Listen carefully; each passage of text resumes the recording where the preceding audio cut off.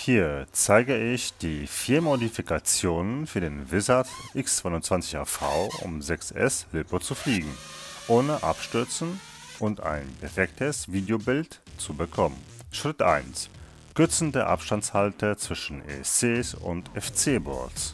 Mit einem Teppichmesser wird 1 mm von dem Plastikabstandshalter abgeschnitten. Schritt 2. Das XT60-Kabel muss außen angelötet werden. Jetzt kann das FC-Board montiert werden. Schritt 3.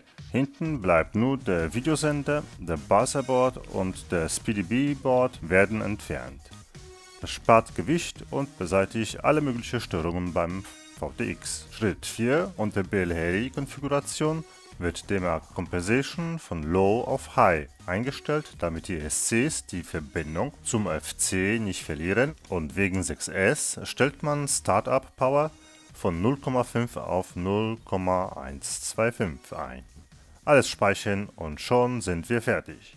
Jetzt fliegt der Wizard X220HV mit 6S LiPo und stürzt nicht mehr vom Himmel, wenn eine Rolle gedreht wird. Das FPV-Videobild ist jetzt streifenfrei und perfekt.